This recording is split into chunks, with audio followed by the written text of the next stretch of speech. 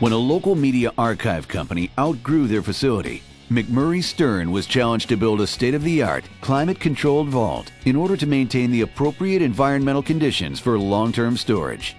The project would come to house 80,000 film canisters in a 2,300 square foot climate-controlled vault maintained at 45 degrees and a relative humidity of 25%.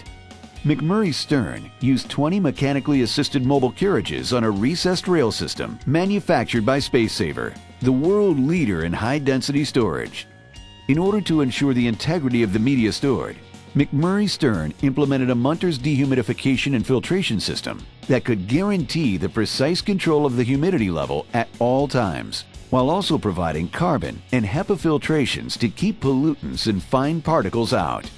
The vestibule, just outside of the vault, is kept at a precise temperature, meant to act as a transitional step in removing media from the vault.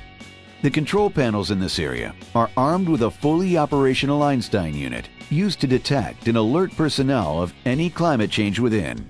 When paired with a very early smoke detection apparatus, this system is used as a fire control suppression plan that will discharge upon detection of smoke and heat. The vault now allows this archive company to provide 75 years of guaranteed climate-controlled protection to their high-profile media clients.